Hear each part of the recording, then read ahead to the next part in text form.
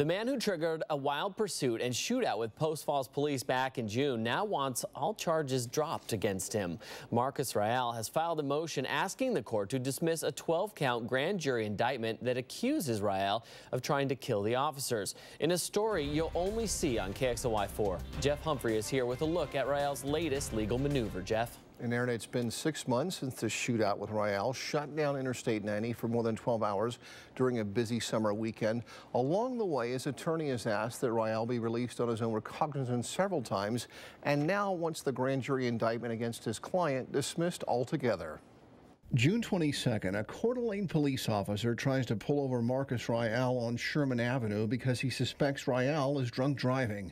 Rael bolts from the traffic stop and gets on Interstate 90. Mr. Rael was driving westbound when he saw the officers. He pulled off of the highway, and that's when he started shooting at the officers prior to him crashing into the Jersey barrier.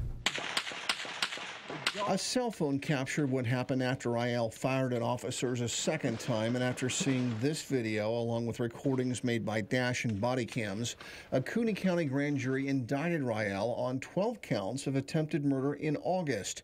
During the past 4 months, Rael's attorney has spent a lot of time and money going through 525 pages of transcripts of the grand jury proceedings, and he's allegedly found prosecutorial misconduct.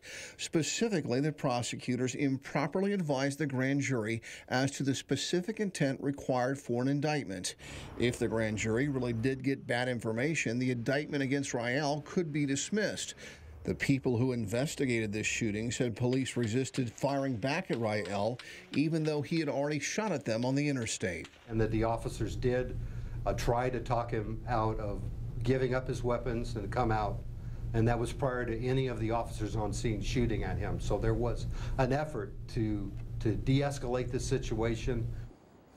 So now prosecutors have to file a response to Rael's motion. In the event a judge agrees to dismiss Rael's indictment, he can still be charged again, either by convening a new grand jury or by way of complaint. In the meantime, Rael's being held in lieu of a $2 million bond. Jeff Humphrey, KXLY4.